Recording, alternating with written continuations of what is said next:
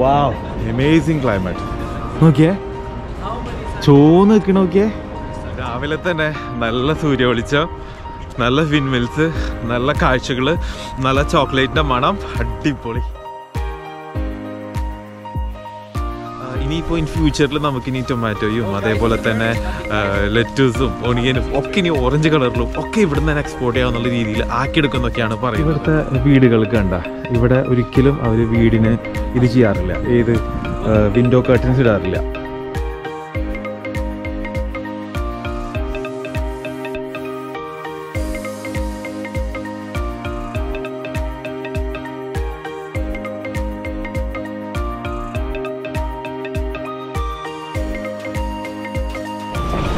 Good morning. നിങ്ങളിപ്പോൾ വിചാരിക്കും രാത്രിയാണെന്നല്ലേ? അല്ല, നേരം വെളുത്തിട്ട് ഇപ്പം ഏകദേശം 7:30 7:30 ഇവിടെ എന്തായാലും നേരം വെളുക്കൂല. സൂര്യനൊക്കെ നോക്കിയാൽ ഉദിച്ചു വരുന്നതേ ഉള്ളൂ. എനിക്ക് തോന്നുന്നു ഒരു 8:30 ആവും ശരിക്കും ഒന്ന് നേരം വെളുക്കണം എന്നുണ്ടെങ്കിൽ. അപ്പോൾ ഞാൻ എന്തിനാണ് ഈ നേരത്തെ എണീച്ചതെന്ന് വെച്ച് കഴിഞ്ഞാൽ, ഒരു മിനിറ്റ്, ഇന്നലെ കണ്ട ആ തിരക്കുള്ള ഒരു ഹോളണ്ട് ഫ്രൈസിൻ്റെ ഷോപ്പാണ് കാണുന്നത്. രാവിലെ തന്നെ ഞാൻ രാവിലെ തന്നെ ഒരു ഡച്ച് വില്ലേജിലോട്ടാണ് പോകുന്നത്. ഡച്ച് വില്ലേജ് എന്ന് പറയുന്നത് ഷാൻസ് അങ്ങനെ തന്നെയാണ് പറയാമെന്ന് വിചാരിക്കുന്നത്. കുറേ വിൻമിൽസ് ഒക്കെ ഉള്ളത്. അപ്പം ഞാനൊരു വി ആക്റ്റഡ് ത്രൂ ഒരു ടൂർ ഓപ്പറേറ്റർ ഉണ്ട്. മീൻസ് ശരിക്കും പറഞ്ഞാൽ കാറൊക്കെ ഉണ്ടെങ്കിൽ നമുക്ക് കാറിൽ പോകാം. എൻ്റെ അടുത്ത് കാറില്ലല്ലോ ഇവിടെ നിന്ന്. അപ്പോൾ അങ്ങോട്ടാണ് പോകുന്നത്. അവർ 8 മണിക്ക് എത്താൻ പറഞ്ഞിട്ടുണ്ട്. ഇവിടുന്ന് ഏകദേശം ഒരു 350 മീറ്റർ നടക്കാനുണ്ട് ആ ഒരു സ്ഥലത്തോട്ട്.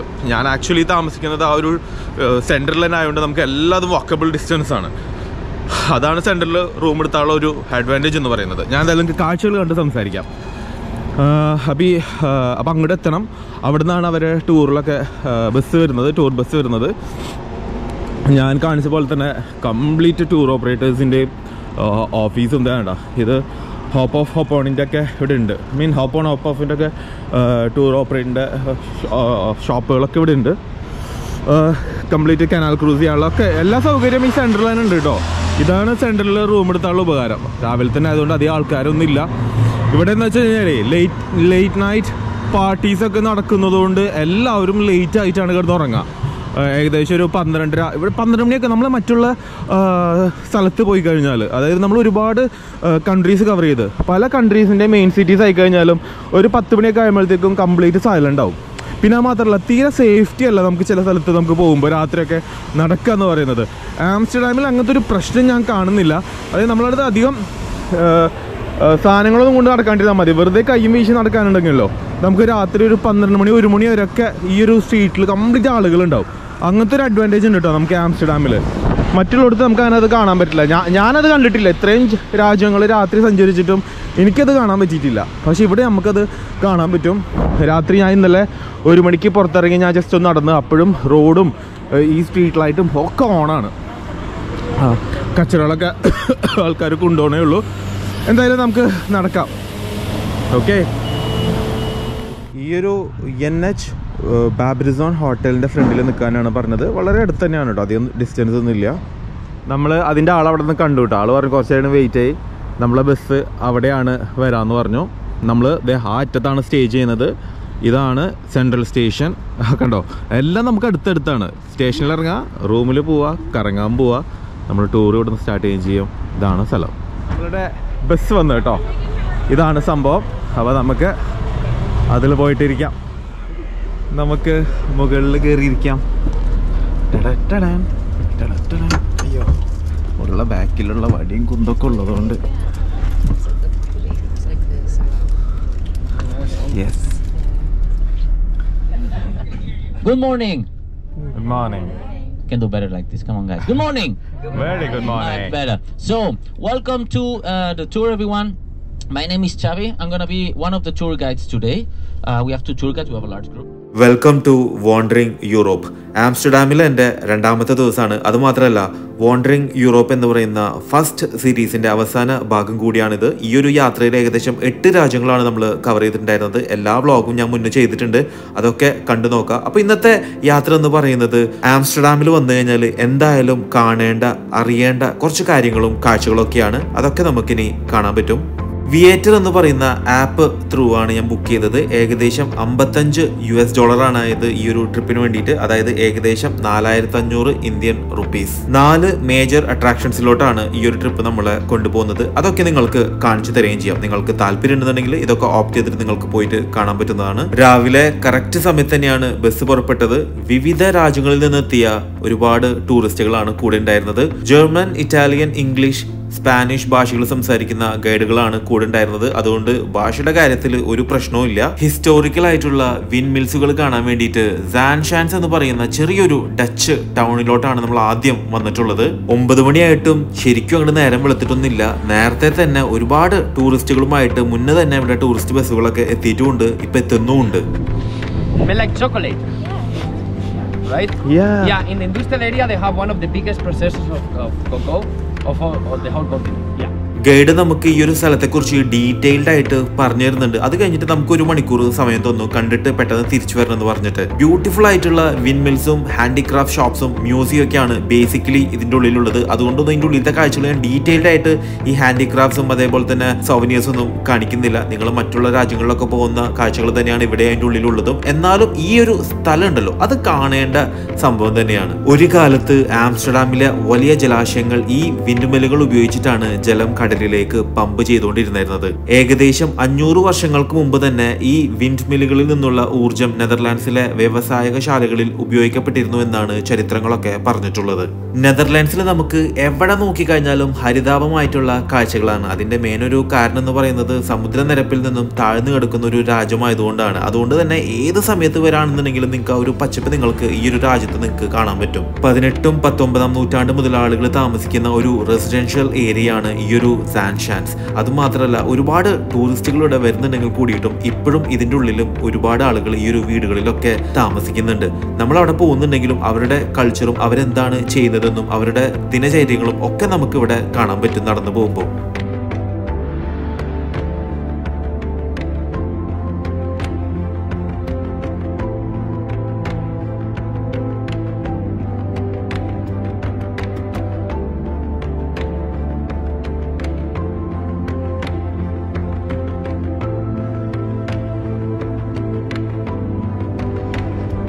ഇതിലേക്കൂടെ ഇങ്ങനെ നടക്കാനും അടിപൊളിയാണ് കേട്ടോ.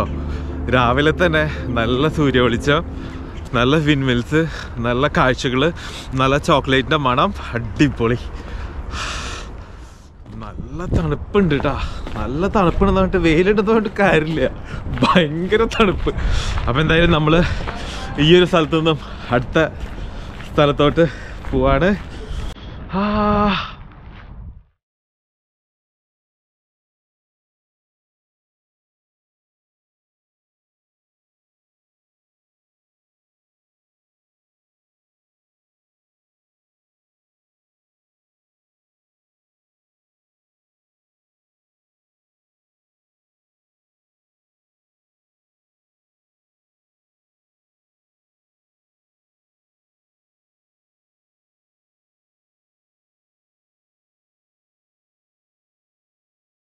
ഒരുപാട് പാടങ്ങളും ചെറിയ ചെറിയ കനാലുകളും കടന്ന് വോളൻഡാമിന് അടുത്തുള്ള ഒരു ട്രഡീഷണൽ ചീസ് ഫാമിലോട്ടും ക്ലോക്ക് ഫാക്ടറിയിലോട്ടാണ് നമ്മൾ എത്തിയിട്ടുള്ളത്.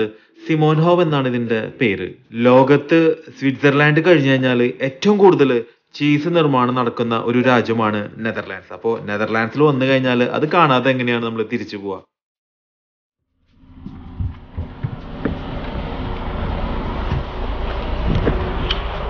അങ്ങനെ നമ്മൾ അടുത്ത സ്ഥലത്ത് ഇറങ്ങി. Where half of the population of the Netherlands lives. It's high dense population here. Yeah? Guide നമുക്ക് ഒരുപാട് വിശേഷങ്ങൾ പറഞ്ഞു തരുന്നുണ്ട് ഈ ഒരു ചീസ് ഫാമിനെ കുറിച്ചും നെതർലാൻഡ്സിന്റെ ബാക്കിയുള്ള വിശേഷങ്ങളെ കുറിച്ചും. അപ്പോഴത്തേക്കും ഉള്ളിൽ നിന്നൊരു വല്യപ്പൻ ഇറങ്ങി വന്നിട്ട് ഉള്ളിലത്തെ കാര്യങ്ങളൊക്കെ റെഡി ആയിട്ടുണ്ട്, നിങ്ങൾ ഇനി ഉള്ളിലോട്ട് വന്നോളൂ പറഞ്ഞിട്ട് വിളിച്ചോണ്ട് നമ്മൾ ഉള്ളിലോട്ടൊക്കെ പോയി. അപ്പോഴത്തേക്കും അവിടെ വേറൊരു വല്യമ്മയാണ് ഉണ്ടായിരുന്നത് കാര്യങ്ങളൊക്കെ വിശദമായിട്ട് പറഞ്ഞുതരാൻ വേണ്ടിയിട്ടും ചീസ് എങ്ങനെയാണ് ഉണ്ടാക്കുന്നതും എത്ര തരം ചീസുകളാണ് ഉള്ളതെന്നും എന്താണ് സാധാരണ ചീസുകളിൽ നിന്നും ഈ ചീസിനുള്ള പ്രത്യേകത എന്നുള്ളതൊക്കെ നമുക്ക് വിശദമായിട്ട് കാണിച്ചും പറഞ്ഞും തരുന്നുണ്ടായിരുന്നു. പരമ്പരാഗതമായിട്ട് നെതർലാൻഡ്സുകാർ ഉപയോഗിക്കുന്ന മരത്തിന്റെ ഷൂ എങ്ങനെയാണ് പണ്ട് ഉണ്ടാക്കിയിരുന്നതെന്നും ഇപ്പോൾ എങ്ങനെയാണ് ഉണ്ടാക്കുക എന്നുള്ളതുള്ള ക്ലാസ് ഒക്കെ നമുക്ക് തരുന്നുണ്ടായിരുന്നു. ഇതൊക്കെ നമുക്ക് അവിടുന്ന് വാങ്ങിക്കാനൊക്കെ പറ്റും, ഒരു സോവനിയർ എന്ന പോലെ. ഈ മരത്തിന്റെ ഷൂ എന്ന് പറയുന്നത് പ്ലെയിൻ കളറിൽ മാത്രമല്ല, പല ഡിസൈനിലും പല സൈസിലും നമുക്ക് വിടാൻ പറ്റുന്ന ഭയങ്കര വലിയ സൈസിലുള്ള ഷൂകളൊക്കെ നമുക്ക് അവിടെ കാണാൻ പറ്റും. നല്ല ഭംഗിയാണ് കേട്ടോ കാണാനായിട്ട്.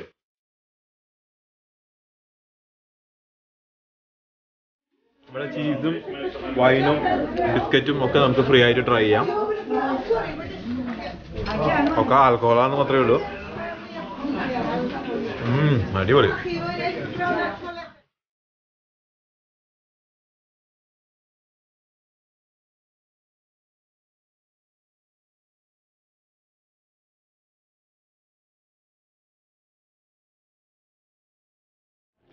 ഞാൻ 3 ഇവിടുന്ന് ഈ ഒരു സ്ട്രൂപ്പ് വാഫിൾസ് എടുത്തു. അടിപൊളി സാധനം. ഈ ഒരു സംഭവം എന്തായാലും ട്രൈ ചെയ്യേണ്ട ഒരു സാധനം തന്നെയാണ് ഇവിടുത്തെ. ഓരോരുത്തരും €3.5 ഞാൻ 3 വാങ്ങി. ഇവിടെ പേ ചെയ്യാൻ നമുക്ക്. അപ്പോൾ നമ്മൾ ഇവിടുന്ന് വാങ്ങിയിട്ട് പുറത്ത് കിടക്കാണ്. ടോയ്ലറ്റിൽ പോകേണ്ടവർക്ക് ഇവിടെ ടോയ്ലറ്റ് ഉണ്ട്. നമ്മളെന്തായാലും പുറത്ത് കിടന്ന് ബസ്സിൽ പോയിട്ടിരിക്കാം. It was A good experience. നമുക്ക് കാര്യങ്ങളൊക്കെ മനസ്സിലായി. അവരുടെ ട്രഡീഷണൽ ആയിട്ടുള്ള അവരുടെ ഷൂ ഉണ്ടാക്കലും ചീസ് എങ്ങനെ ഉണ്ടാക്കലും അവരുടെ ബിസ്ക്കറ്റും it was nice. Let's walk.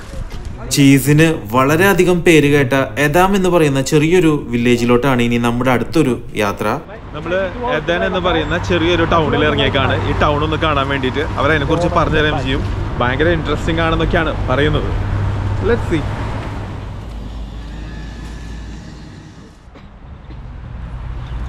This country there is 1.5 bikes per inhabitant, which is fun enough, right?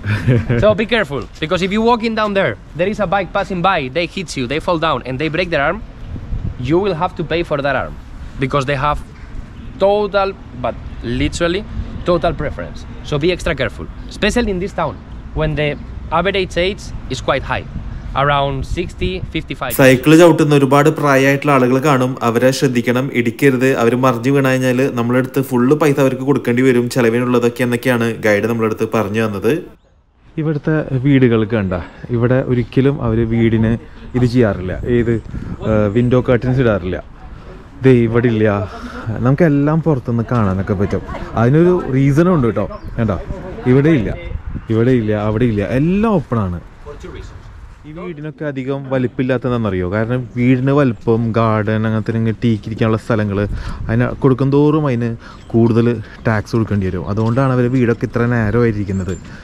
അങ്ങനെ ഒരുപാട് കാര്യങ്ങളുണ്ട് കേട്ടോ നമുക്ക് മനസ്സിലാക്കേണ്ടത്. പറഞ്ഞുതരായിരുന്നു. ഈ വെള്ളം വരുമ്പോഴും, അതായത് ഈ ഒരു ഫ്ലഡിനെതിരെ ഒരുപാട് പ്രവർത്തിച്ച, അല്ലെങ്കിൽ ഫ്ലഡിനെതിരെ ഒരുപാട് കഷ്ടപ്പെട്ട ഒരു രാജ്യമാണ് നെതർലാൻഡ്സ്.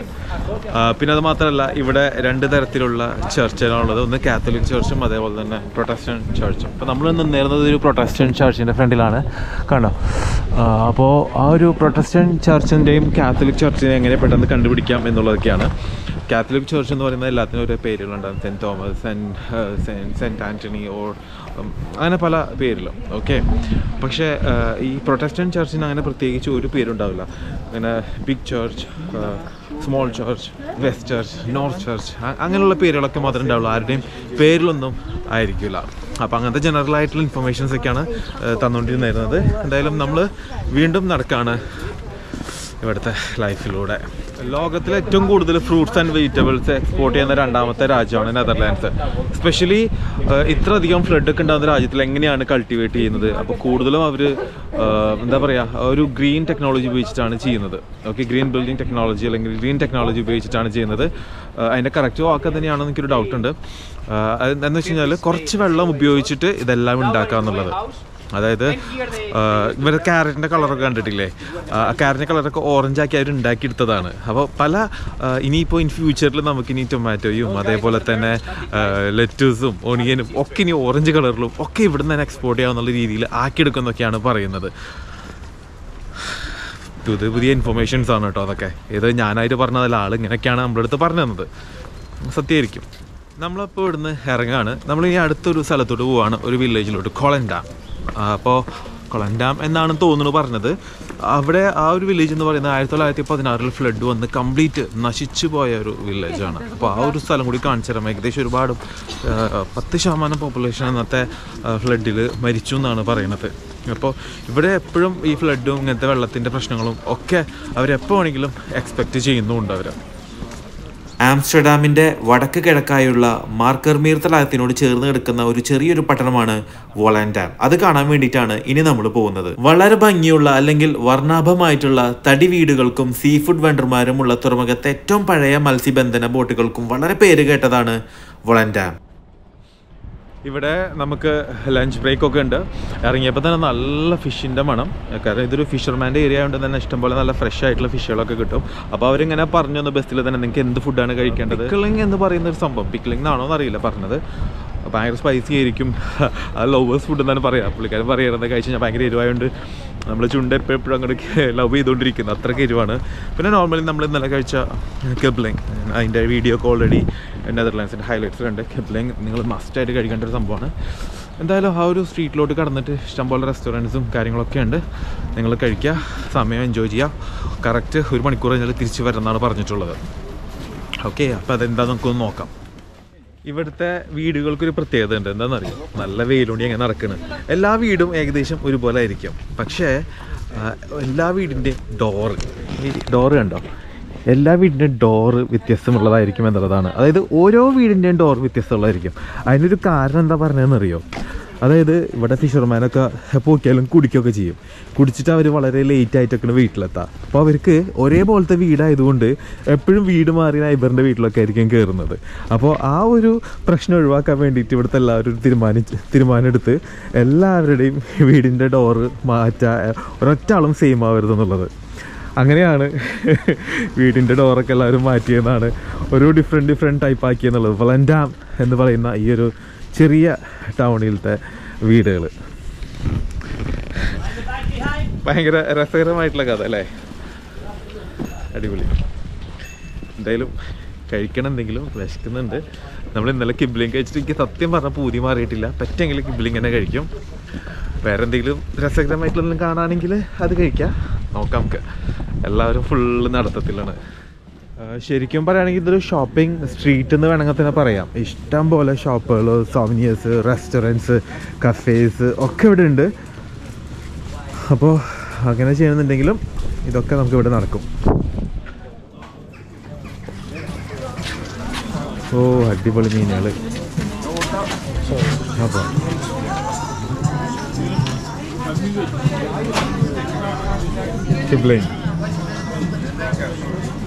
Mussels.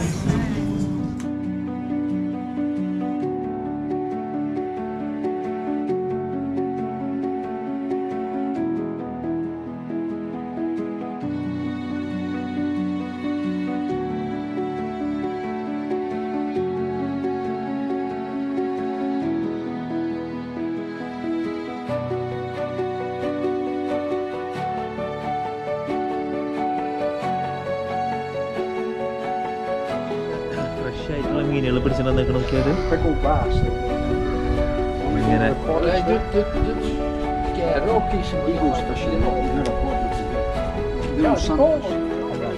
ഇപ്പോഴും ജീവൻ. 14-15 euro kilo. Een paar weken terug waren ze 20 euro. അപ്പോൾ ഇതാണ് വോളൻഡാം. അപ്പോൾ നമ്മൾ ഇവിടുന്ന് തിരിച്ച് പോവാണ്. എന്തെങ്കിലും കഴിച്ചിട്ട്, ഞാൻ എന്തായാലും ആ ഒരു കിബ്ലിംഗ് തന്നെ കഴിക്കുള്ളൂ. കഴിച്ചിട്ട് നമുക്ക് തിരിച്ചു പോവാം. കുറച്ച് നേരം ഒന്ന് റെസ്റ്റ് എടുക്കാം.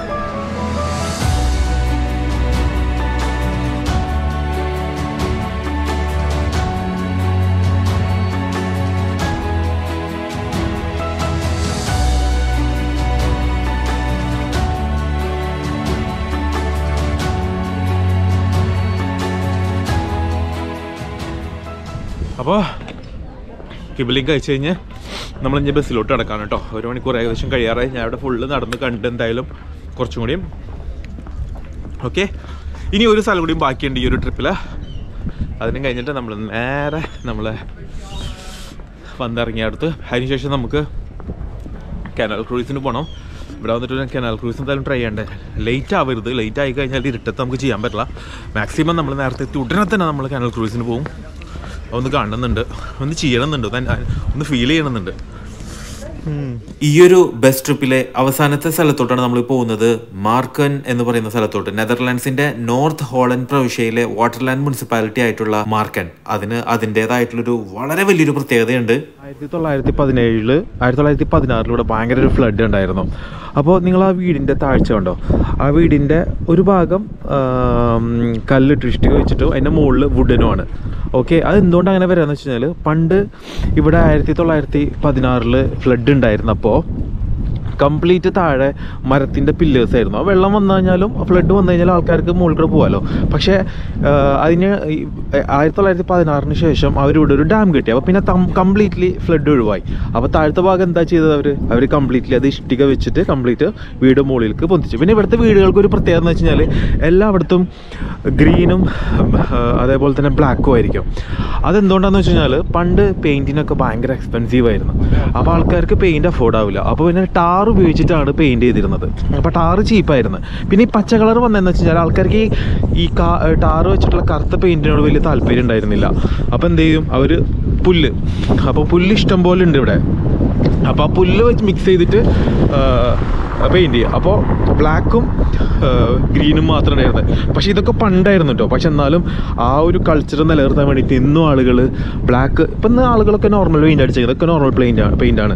അപ്പോൾ ഈ ബ്ലാക്കും ഗ്രീനും വെച്ചിട്ട് മാത്രമാണ് പെയിൻറ്റ് ചെയ്യുന്നത്. അതാണ് ഈ ഒരു വില്ലേജിനെ ബ്യൂട്ടിഫുൾ ആക്കുന്നത്. പിന്നെ അത് മാത്രമല്ല, ഈ ഒരു വില്ലേജ് കുറച്ച് ഐസൊലേറ്റഡ് ആണ്. വില്ലേജിൽ നിന്ന് സിറ്റിയിൽ നിന്ന്, ആംസ്റ്റർഡാം സിറ്റിയിൽ നിന്ന് കുറച്ച് ദൂരെയാണ്. ലാൻഡിനൊക്കെ ഭയങ്കര ചീപ്പാണ്. ഇവിടേക്ക് പബ്ലിക് ട്രാൻസ്പോർട്ടൊന്നുമില്ല, പിന്നെ ആംബുലൻസ് ഇല്ല, ഒന്നുമില്ല. ആ ഐസൊലേറ്റഡ് ആയി നിൽക്കുന്നതാണ് ഇതിൻ്റെ ഭംഗി എന്നാണ് ഇവർ പറയുന്നത്. മാർക്കൻ എന്ന് പറയുന്ന ഈ ഒരു വില്ലേജ്. അപ്പോൾ ഇതാണ് മാർക്കൻ. അപ്പോൾ ഇനി നമ്മൾ നേരെ ബസ്സിലോട്ട് പോവാണ്. എല്ലാവരും തിരിച്ചു നടക്കുന്നുണ്ട്. അപ്പോൾ നമ്മൾ ആ ബസ്സിന് കയറാം. അവർ പറഞ്ഞു നമുക്ക് കനാൽ ക്രൂസിന് പോകാമെന്നാണ് പറഞ്ഞത്. $14 അവർ ചാർജ് ചെയ്യുന്നത്. അപ്പോൾ ഇതിന് ശേഷം അവരെന്നെ കൊണ്ടുപോകും. അപ്പോൾ നമുക്ക് അവിടെ പേ ചെയ്യാം കാർഡായിട്ട്. ഓക്കെ, അപ്പോൾ ബസ്സിൽ കയറിയിരിക്കാം നമുക്ക്. എന്തായാലും ഈ ഒരു ട്രിപ്പ് വളരെ വർത്തായിരുന്നു. കാരണം എന്ന് വെച്ച് കഴിഞ്ഞാൽ മിക്കവരും ഈ ആംസ്റ്റർഡാമിൽ വന്നിട്ട് വെറുതെ ആംസ്റ്റർഡാം സെൻറ്ററിലും കുറച്ച് ഫോട്ടോസും എടുത്തിട്ട് പോവുകയാണ് ചെയ്യുന്നത്. എന്നാൽ അവരുടെ വില്ലേജസ്, അവരുടെ ലിവിങ് കൾച്ചർ, ആ ഒരു കൺട്രിയുടെ ജീവിതം എങ്ങനെയായിരുന്നു എന്നൊന്നും പലരും അറിയാൻ ശ്രമിക്കാറില്ല. അങ്ങനെ അറിഞ്ഞ് ട്രാവൽ ചെയ്യുമ്പോഴാണ് പ്രോപ്പറായിട്ടുള്ളൊരു ട്രാവലറാണോ അല്ലെങ്കിൽ നിങ്ങൾ ആ രാജ്യം കണ്ടു എന്ന് പറയാൻ പറ്റുള്ളൂ. വെറുതെ ആ ഒരു സ്ഥലത്ത് പോയിട്ട്, യൂറോപ്പ് എന്ന് പറയാമല്ലോ, 26 രാജ്യങ്ങൾ അടങ്ങിയതാണ് യൂറോപ്യൻ യൂണിയൻ അല്ലെങ്കിൽ EU ഷെങ്കൻ വിസ എന്നൊക്കെ പറയുന്നത്. ഓരോ ദിവസം ഓരോ രാജ്യത്ത് പോയിട്ട് ഓരോ മോണ്യുമെൻറ്റിൻ്റെ ഫ്രണ്ടിൽ പോയിട്ട് ഫോട്ടോ എടുത്തുകൊണ്ട് ആ രാജ്യം കണ്ടു എന്ന് ഒരിക്കലും പറയാൻ പറ്റില്ല. ആ രാജ്യത്തെക്കുറിച്ച് അറിയണം. ഞാനിതൊക്കെ പറയുന്നത് എൻ്റെ അറിവ് വെച്ചിട്ടല്ല, ഇത് ഞാൻ നമ്മുടെ STK സാറൊക്കെ പറഞ്ഞ് കേട്ടിട്ടുള്ള അറിവാണ് എൻ്റേത്. അതുകൊണ്ട് ഏതെങ്കിലും ഒരു രാജ്യത്ത് പോകുമ്പോൾ ആ രാജ്യത്തിനെ കുറിച്ച് അറിയാൻ ശ്രമിക്കുക. അവരവരുടേതായിട്ടുള്ള ചില കാര്യങ്ങളൊക്കെ പോയി കാണാൻ ശ്രമിക്കുക, പ്രത്യേകിച്ച് വില്ലേജസുകളൊക്കെ. അങ്ങനെ കാണുമ്പോഴാണ് അതെന്താണെന്നൊക്കെ മനസ്സിലാവുക. എന്നെക്കൊണ്ട് ഈ ഒരു ട്രിപ്പിൽ ഉടനീളം ഞാൻ അങ്ങനെ ട്രാവൽ ചെയ്യാൻ ശ്രമിച്ചിട്ടുണ്ട്. അപ്പോൾ തിരിച്ച് പോവാണ് നമ്മൾ ആംസ്റ്റർഡാമിലേക്ക്. You can always get there and you can check different places to eat. Actually, Xavi mentioned most. അപ്പോൾ നമ്മൾ ഇറങ്ങിയിട്ടോ. ഏകദേശം 20 മിനിറ്റ് കൊണ്ട് നമ്മൾ തിരിച്ച് ആംസ്റ്റർഡാമിലേക്ക് എത്തി. അപ്പോൾ നമ്മൾ ഇവിടെ നിന്ന് തന്നെ ഞാൻ കനാൽ ക്രൂയിസ് എടുക്കുകയാണ്. അവർ കൂടെ വന്നിട്ട് €14 പേ ചെയ്യണം. €14 ഇറ്റ്സ് ഗുഡ്, വലിയ പൈസ അല്ല. It's almost 55 dirhams. അപ്പോൾ അവർ പോവാണ്. നമ്മളിവിടെ വെയിറ്റ് ചെയ്യാൻ പറഞ്ഞു. അപ്പോൾ നമുക്ക് വെയിറ്റ് ചെയ്യാം. ഇറക്കി നിർത്തിയത് നേരെ നമ്മൾ അപ്പുറത്തെ സൈഡിൽ നമ്മൾ പോകുന്നത്. വേറെ ഇറക്കിയത് ഇപ്പുറത്തെ സൈഡാണ്. അവിടെ ഇറക്കി എന്താ വെച്ചാൽ അങ്ങോട്ട് പോയി കഴിഞ്ഞാൽ ട്രാഫിക് ഉണ്ടാവുമെന്ന് പറഞ്ഞിട്ടാണ് അവർ ഇപ്പുറത്ത് ഇറക്കുന്നത്. ഇവിടെയൊക്കെ ഒരുപാട് സ്ട്രീറ്റ് ഫുഡുകളുണ്ട്. ഇവിടുന്ന് ഫ്രീ ആയിട്ട് ഫെറി ഉണ്ട്. ഈ ഫെറി ഫ്രീ ആയിട്ട് നമുക്ക് കടക്കാം. അപ്പുറത്തേക്ക് ജസ്റ്റ് ഒരു എന്താ പറയുക, ഒരു 5 മിനിറ്റ്സേ ഉള്ളൂ. സെൻട്രൽ സ്റ്റേഷൻ്റെ അടുത്തേക്ക് എത്തും. അപ്പോൾ നമ്മൾ ഫെറിയിലേക്ക് പോകുന്നതുകൊണ്ടാണ് ഇങ്ങോട്ട് പോകുന്നത്. അല്ലാന്നുണ്ടെങ്കിൽ ഞാൻ അതിലേക്ക് പോകേണ്ടി വന്നേനെ. അപ്പോൾ നമ്മൾ കനാൽ ക്രൂയിസ്, എന്ത് രസമാണല്ലേ ആ ഒരു ഇത് കാണാനായിട്ട്. ആ സ്വിങ് ആണ് കേട്ടോ യൂറോപ്പിലെ ഏറ്റവും ടോളസ്റ്റ് സ്വിങ് എന്ന് പറയുന്നത്. കാണുന്നുണ്ട് നിങ്ങൾക്കത്? മൊത്തം കാണാം ആംസ്റ്റർഡാം അതിൻ്റെ മുകളിൽ നിന്ന് സ്വിങ് ചെയ്തിട്ടുണ്ടെങ്കിൽ. ആംസ്റ്റർഡാമിൽ വന്നു കഴിഞ്ഞാൽ എന്തായാലും ചെയ്തിരിക്കേണ്ട ഒന്നാണ് കനാൽ ക്രൂയിസ് എന്ന് പറയുന്നത്. ആ ഒരു കനാലിലൂടെ പോകുമ്പോൾ ആ ഒരു നഗരത്തെ തന്നെ നിങ്ങൾക്ക് മുഴുവനായിട്ട് അറിയാനും കാണാനും മനസ്സിലാക്കാനൊക്കെ പറ്റും. നമുക്ക് ഡച്ചുകാർ എന്ന പേരിൽ സുപരിചിതമായ നെതർലാൻഡ്സുകാർ പണ്ട് കാലം തൊട്ടേ കടലിലെ സാഹസിക യാത്രയ്ക്ക് പേര് കേട്ടവരാണ്. പണ്ട് പായക്കപ്പലുകളിൽ ഭൂഖണ്ഡങ്ങൾ കടന്നു ചെന്ന് കോളനികൾ സ്ഥാപിച്ചിട്ടുള്ളവരാണല്ലോ ഡച്ചുകാർ. ഡച്ചുകാരുടെ ചരിത്രം എന്ന് പറയുന്നത് പോരാട്ടങ്ങളുടെ ആണല്ലോ. BC 58 റോമൻ ഭരണാധികാരിയായിരുന്ന ജൂലിയർ സീസറുടെ അധിനിവേശം മുതൽ തന്നെ ഈ ഒരു പോരാട്ടങ്ങൾ തുടങ്ങുകയായിരുന്നു. AD 1600 ആയപ്പോഴേക്കും കടലിലെ പ്രധാന ശക്തിയായി ഡച്ചുകാർ വളർന്നു. ഇക്കാലത്ത് ലോകത്ത് നിലവിലുണ്ടായിരുന്ന കപ്പലുകളിൽ പകുതിയും ഡച്ചുകാരുടെ ആയിരുന്നു എന്നുള്ളത് നമുക്ക് എത്ര പേർക്ക് അറിയാം. കോളനികൾ ഉണ്ടാക്കുവാനും വാണിജ്യത്തിനുമായി ഡച്ച് നാവികർ ദീർഘമായിട്ടുള്ള യാത്രകൾ നടത്തി. ഇന്ന് നിലവിലുള്ള പല പ്രധാന കപ്പൽ പാതകളും കണ്ടെത്തിയത് ഡച്ചുകാരാണെന്നാണ് ചരിത്രം. ഈ കാര്യങ്ങളൊക്കെ മനസ്സിൽ ഓർത്തുകൊണ്ടാണ് ഞാൻ ഈ ഒരു കനാൽ യാത്ര നടത്തുന്നതൊക്കെ.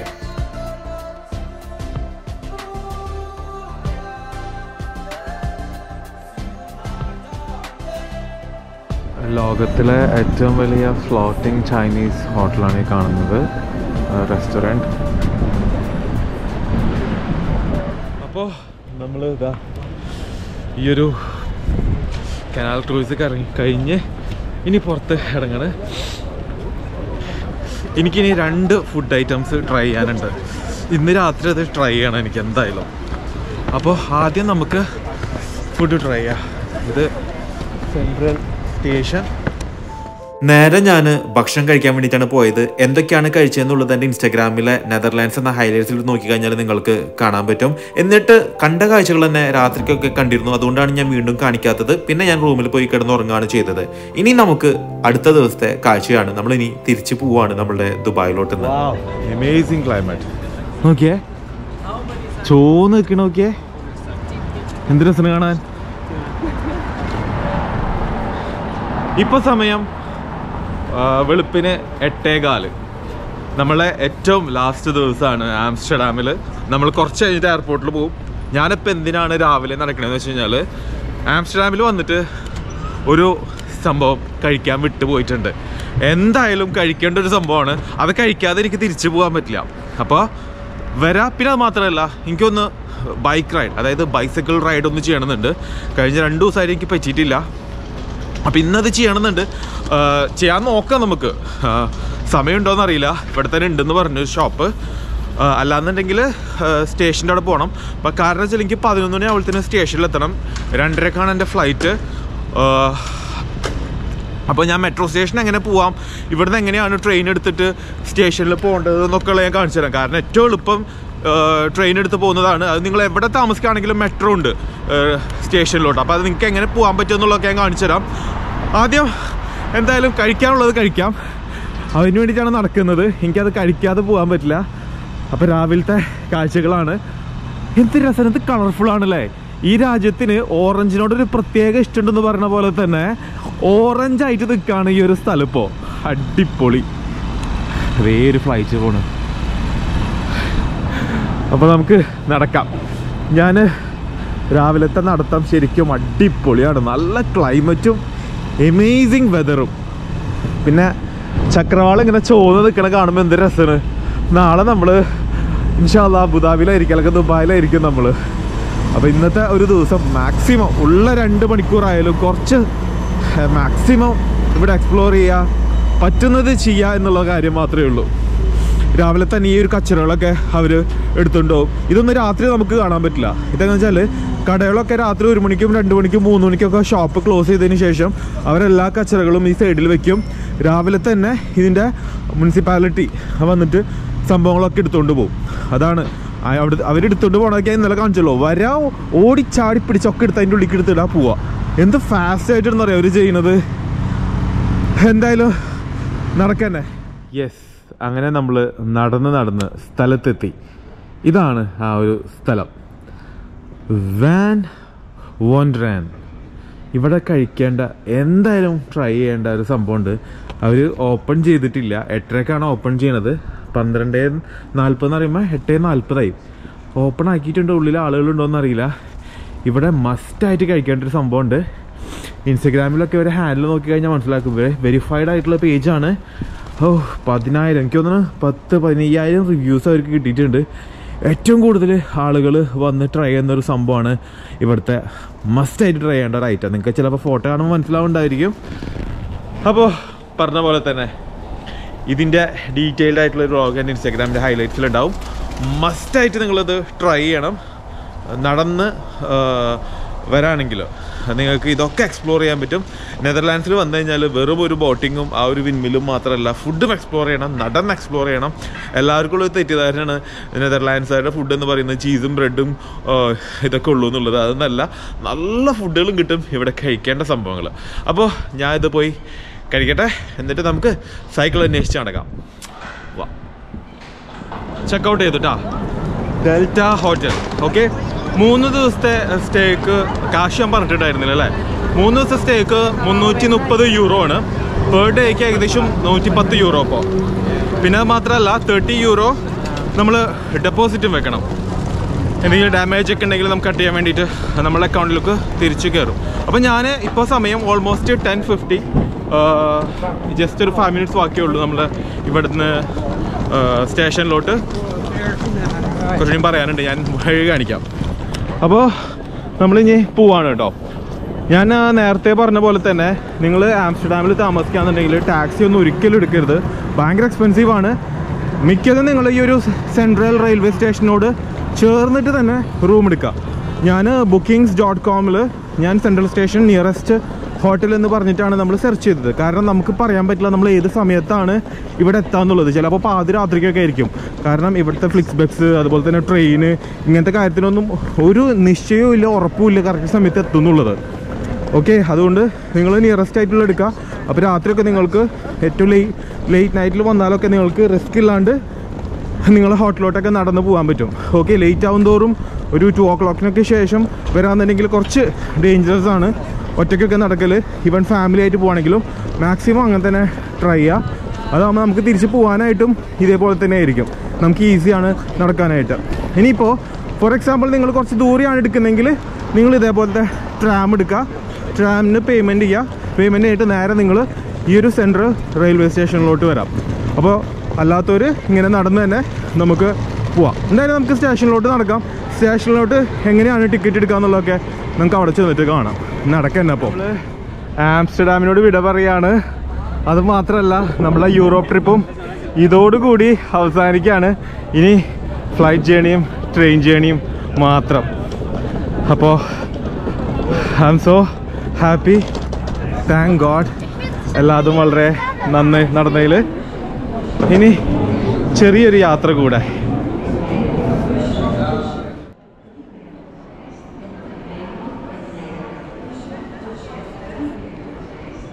നമ്മൾ എടുക്കേണ്ടത് 14 ആണെന്നാണ് പറയണത്. അപ്പോൾ നമുക്ക് ഇതിവിടെ സ്കാൻ ചെയ്യേണ്ടി വരും. സ്കാൻ ചെയ്തു അതിലേക്ക് നടന്നു. അപ്പോൾ ഇത് 4 to 15 വരെയാണ്. അപ്പോൾ നമ്മൾ 14 പോകേണ്ടത്. മുന്നോട്ട് വെക്കുന്ന ഓരോ അടിയിലും ഒരുപാട് സന്തോഷമുണ്ട്, അതേപോലെ തന്നെ ഒരുപാട് ദുഃഖമുണ്ട്. കഴിഞ്ഞ 15 ദിവസങ്ങളിലായിട്ട് ഏകദേശം 8 രാജ്യങ്ങളാണ് നമ്മൾ കവർ ചെയ്തത്. നമ്മൾ വിചാരിച്ചതുപോലെ തന്നെ എല്ലാം നടന്നതിൽ ദൈവത്തിന് ഒരുപാട് നന്ദി പറയാണ്. അങ്ങനെ ഈ ഒരു ആംസ്റ്റർഡാമോട് കൂടിയിട്ട് നമ്മുടെ ഈ ഒരു യൂറോപ്യൻ സീരീസ് ഇവിടെ അവസാനിക്കുകയാണ്. എന്തെന്നില്ലാത്ത വിഷമമുള്ളിൽ ശരിക്കും ഒരു വല്ലാത്തൊരു ഫീല് പറഞ്ഞറിയിക്കാൻ പറ്റണില്ല.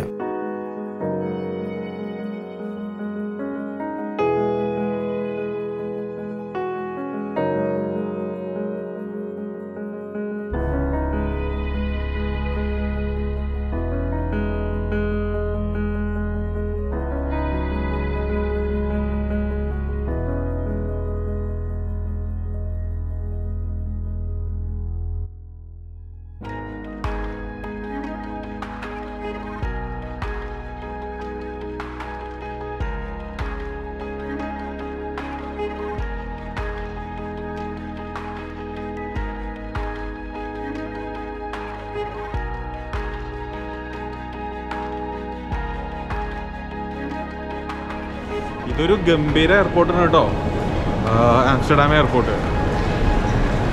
ചെക്കിന് എന്തോരം കൗണ്ടേഴ്സിന്.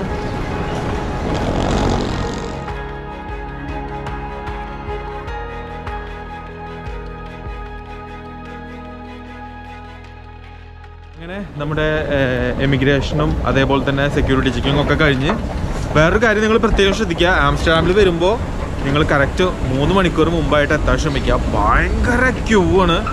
സെക്യൂരിറ്റി ചെക്കിങ് നമ്മൾ ഇത്രയും രാജ്യങ്ങൾ ഞാൻ ക്രോസ് ചെയ്തിട്ട് ഓസ്ട്രേലിയ പോയിട്ടായാലും മറ്റുള്ള യൂറോപ്യൻ രാജ്യത്തെ ജർമ്മനിൽ ഇറങ്ങിയിട്ടായാലും സെക്യൂരിറ്റി ചെക്കിങ് നമ്മൾ മൊത്തം ഭയങ്കര ചെക്കിങ് ആണ്. ഈ എല്ലാം ഉള്ളിൽ മറ്റേ കൺവെയറിൽ വെച്ചതിന് ശേഷം നമ്മൾ മേലൊക്കെ ശരിക്കും ചെക്ക് ചെയ്യുന്നുണ്ട്. അപ്പോൾ നിങ്ങൾ പിന്നെ അത് മാത്രമല്ല നമ്മൾ എമിഗ്രേഷൻ്റെ അവിടെ നല്ല ക്യൂ ഉണ്ടായിരുന്നു. ഒരുപാട് ടൈം എടുത്ത് എനിക്ക് ഫ്ലൈറ്റിൽ കയറിയിട്ട് ½ an hour മാത്രമേ ഉള്ളൂ. അപ്പോൾ നിങ്ങളത് വളരെ ശ്രദ്ധിക്കുക. അത്രയ്ക്ക് ക്യൂ ഉണ്ടാവും. നിങ്ങൾ മാക്സിമം 3 മണിക്കൂറൊക്കെ ആകുമ്പോഴത്തേക്കും എന്തായാലും എയർപോർട്ടിൽ എത്ര ഉണ്ടോ. വെറുതെ ഡീലാക്കി കഴിഞ്ഞാൽ അവസാനം ഒരു ടെൻഷനാണ്. അപ്പോൾ വെറുതെ അതിൻ്റെ ഒരു ബുദ്ധിമുട്ട് വേണ്ടല്ലോ. അപ്പോൾ ഇതാണ് ഇവിടുത്തെ ഡ്യൂട്ടി ഫ്രീ ഷോപ്സ്, ചോക്ലേറ്റ്സ്, ഫുഡുകൾ, ഫേക്ക് ചീസ്. അപ്പോൾ ചീസുള്ള സ്ഥലത്ത് നമുക്ക് ചീസാക്കി തന്നെ പറയാം. ചോക്ലേറ്റ്, ലിക്കേഴ്സ്, ടൊബാക്കോ, പിന്നെ ബുക്സ്, മാഗസിൻ, ഹോളണ്ടിൻ്റേതായിട്ടുള്ള സവനിയേഴ്സ്, അതൊക്കെ കിട്ടുന്ന സ്ഥലങ്ങൾ. നമുക്ക് ജസ്റ്റ് ഒരു 10-15 മിനിറ്റ് കൂടി മാത്രമേ ഉള്ളൂ. അപ്പോൾ നമുക്ക് എന്നിട്ട് നേരെ ഗേറ്റിൻ്റെ അടുത്തോട്ട് പോവാം. ലോഞ്ചിലോട്ടൊന്നും കയറുന്നില്ല അതുകൊണ്ട്. അപ്പോൾ നമ്മളൊരു പെപ്പറോണി വാങ്ങി, ഫാൻറ്റ വാങ്ങി. ഓക്കെ, അതിന് മുമ്പ് നമ്മളുടെ യാത്ര ഇവിടെ അവസാനിക്കുകയാണ്. ഒരുപാട് മെമ്മറീസ് ഉണ്ട്. ഒരുപാട് മെമ്മറീസ് വെച്ചാൽ ഒരുപാട് മെമ്മറീസ് ഉണ്ട്. ഒരുപാട് നാളത്തെ ആഗ്രഹമായിരുന്നു ഇങ്ങനെ ഒരു റോഡ് ട്രിപ്പൊക്കെ നടക്കുക എന്നുള്ളത്. പക്ഷേ ജോബിൻ്റെ ഇതുകൊണ്ട് നമുക്ക് അങ്ങനെ അങ്ങോട്ട് ലീവ് എടുത്ത് പോകാനൊന്നും പറ്റുന്നില്ല. പിന്നെ ഒരുപാട് ആളുകൾ നമ്മളിങ്ങനെ നോക്കിയിട്ട്, പ്രത്യേകിച്ച് ഫാമിലീസ് ആയാലും ബാച്ചിലേഴ്സ് ആയാലും ഒരുപാട് പോകാറുണ്ട്. അപ്പോൾ ഞാൻ പോകുന്ന വഴി അല്ലെങ്കിൽ നമ്മൾ പോകുന്ന ആ ഒരു വഴി മറ്റുള്ളവർക്ക് ഹെൽപ്ഫുൾ ആവണം എന്നുള്ളത് എനിക്ക് വളരെയധികം നിർബന്ധം ഉണ്ടായിരുന്നു. അപ്പോൾ ആ ഒരു രീതിയിലാണ് എൻ്റെ ഈ ഒരു മുഴുവൻ വ്ളോഗും വന്നിട്ടുള്ളത് എന്നുള്ളത് നിങ്ങൾക്ക് എല്ലാ വ്ളോഗും കണ്ടപ്പോൾ മനസ്സിലായിട്ടുണ്ടാവും. അതായത് ജർമ്മനി ആയാലും ലിക്കൻസ്റ്റൈൻ ആയാലും സ്വിറ്റ്സർലൻഡ് ആയാലും പാരീസ് ആയിക്കഴിഞ്ഞാലും അതിനുശേഷം നമ്മൾ വന്ന ആംസ്റ്റർഡാം ആയിക്കഴിഞ്ഞാലും ജർമ്മനി ആയാലും ഒക്കെ നിങ്ങൾക്ക് അതിൻ്റെ ഡീറ്റെയിൽസൊക്കെ മനസ്സിലായി എന്നാണ് വിചാരിക്കുന്നത്. അപ്പോൾ എന്തെങ്കിലുമൊക്കെ തെറ്റുകുറ്റങ്ങളൊക്കെ പറ്റിപ്പോയിട്ടുണ്ടെങ്കിൽ നിങ്ങൾ ക്ഷമിക്കുക. അത് മാത്രമല്ല, ഇതൊരു തുടക്കം മാത്രമാണ്. ഇനിയും നമ്മൾ ഒരുപാട് യാത്രകൾ വരുന്നുണ്ട്. എന്നെക്കൊണ്ട് ആവുന്ന രീതിയിലുള്ള മാക്സിമം എഫേർട്ട് എടുത്തിട്ടാണ് ആദ്യം മുതൽ ജർമ്മനി വന്ന് ഇറങ്ങിയ മുതൽ ആംസ്റ്റർഡാമിൽ നിന്ന് നമ്മൾ തിരിച്ച് ഫ്ലൈ ചെയ്യുന്ന വരെയുള്ള ഈ ഒരു വീഡിയോ നമ്മൾ ഇറക്കിയിട്ടുള്ളത്. അപ്പോൾ എല്ലാവർക്കും ഹെൽപ്ഫുൾ ആയി വിചാരിക്കുകയാണ്. ഇനി നമ്മളിത് നേരെ എമിറേറ്റ്സിൻ്റെ ആ ഒരു സ്ഥലത്ത് നമ്മൾ പോയിട്ട് അവിടെ നേരെ ടേക്ക് ഓഫ് ചെയ്യാണ് ദുബായിലോട്ട്. സപ്പോർട്ട് ചെയ്ത് നിന്ന എനിക്ക് പ്രത്യേകിച്ച് താങ്ക്സ് പറയാനുള്ളത്, ജർമ്മനിയിൽ വന്നപ്പോൾ ആദ്യമായിട്ട് തന്നെ എയർപോർട്ടിൽ പിക്ക് ചെയ്യാൻ വന്ന ഫവാസ്ക, അതുപോലെ തന്നെ ഫായിസ്ക, അവരുടെ ഭാര്യമാരായിട്ടുള്ള ഷബ്ന, അതേപോലെ തന്നെ നമിത എന്നെ കൊണ്ടുപോയി കാണിച്ചതും പറഞ്ഞതും ഒരുപാട് താങ്ക്സ് ഉണ്ട്. അതിലുപരി എന്നെ ഫ്രാൻസിൽ സഹായിച്ച പ്രൊമീതയുടെ ഉമ്മ തന്ന ഫുഡ്, ചായ ഒന്നും പറഞ്ഞറിയിക്കാൻ പറ്റില്ല. പ്രൊമിയൊക്കെ എൻ്റെ കൂടെ 2 ദിവസം എൻ്റെ കൂടെ തന്നെ ഉണ്ടായിരുന്നു, രാവിലെ മുതൽ രാത്രി വരെ. നമ്മൾ അവരുടെ വിലപ്പെട്ട സമയം നമുക്ക് വേണ്ടി ചിലവഴിച്ച്, അതായത് ഞാൻ നിങ്ങളെ കാണിക്കുന്നുണ്ടെങ്കിൽ അതിൻ്റെ ഒരു ഭാഗം അവരുമാണ്. അവരും കൂടി എൻ്റെ കൂടെ നിന്നിട്ടാണ് എനിക്കത് കാണിക്കാൻ പറ്റിയത്. അല്ലാന്നുണ്ടെങ്കിൽ ഒരിക്കലും എനിക്ക് ഇത്ര ഒന്നും കാണിക്കാൻ പറ്റില്ല. അപ്പോൾ എല്ലാവർക്കും ഈ ഒരു ബ്ലോഗ് ഇഷ്ടപ്പെട്ടെന്ന് വിചാരിക്കുകയാണ്. എന്തെങ്കിലും തെറ്റുകളൊക്കെ പറ്റിയിട്ടുണ്ടെങ്കിൽ ക്ഷമിക്കുക, പറഞ്ഞ പോലെ തന്നെ. അപ്പോൾ കഴിക്കട്ടെ. അപ്പോൾ ഇനിയും നമ്മുടെ പുതിയ യാത്രകളൊക്കെ ആയിട്ട് തിരിച്ചു വരുന്നതായിരിക്കും.